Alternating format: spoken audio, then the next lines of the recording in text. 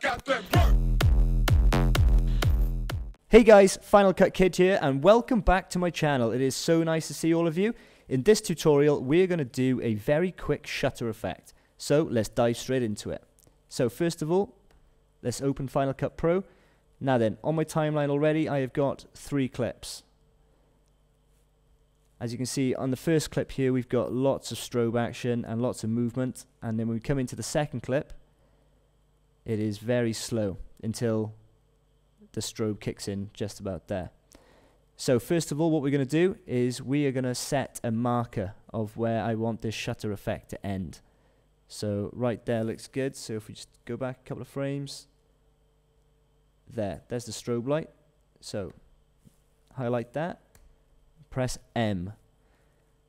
So now that is where I want the strobe effect to end. So all of this is going to be a shutter. Strobe shutter effect. Okay, so what you're going to do is zoom all the way in for this. It is quite time consuming, but the results are pretty good.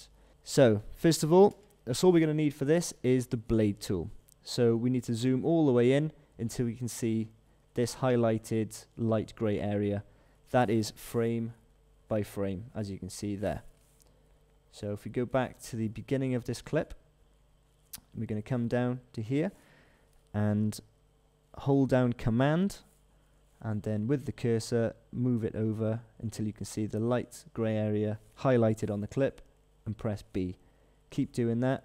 If you press it too soon it won't blade. As you can see that it won't blade until you move to the actual frame. So just keep doing that all the way over. As I said, this is quite time consuming. There are lots of other ways to do this, but I think this is the quickest way. So I'll come back to you once I've bladed all of this.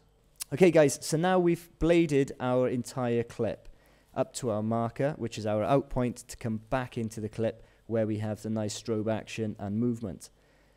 Now to get this shutter effect, we're going to come back to the beginning of this clip and we need to zoom in a little bit closer. There you go. Okay, now we can see the individual frames right there. What we're going to need to do is blacken and darken these clips so they're no longer there. Unfortunately, we can't just delete it because that'll delete the frame. So we just need to black it out. So if you just do 1 frame, it's going to give you a different effect. If you do 2 frames, it's going to give you a longer shutter. Obviously 3 and so on.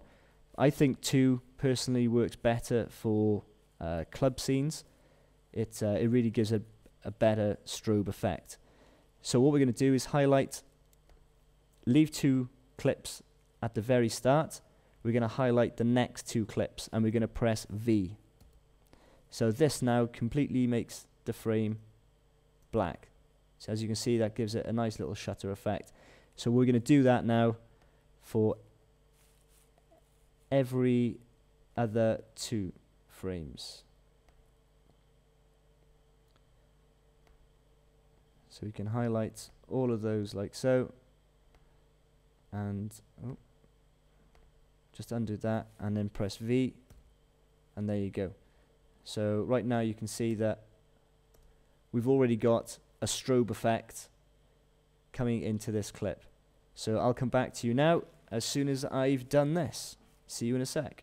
Okay guys, as you can see now, we have darkened every other 2 clips, which is leading all the way up to the frame where the strobe kicks in and we have the nice movement of the camera leading to reveal the crowd.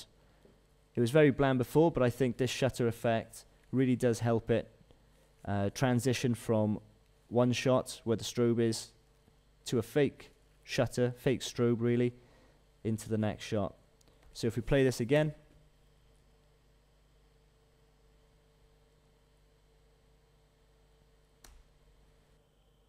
so that's it guys. That is how to do a very quick fake shutter strobe effect within Final Cut 10. If you've got any comments guys, please leave them down below.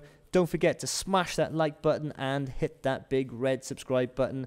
Let's help build this community. Thanks very much for watching, guys. This is Final Cut Kid, signing out.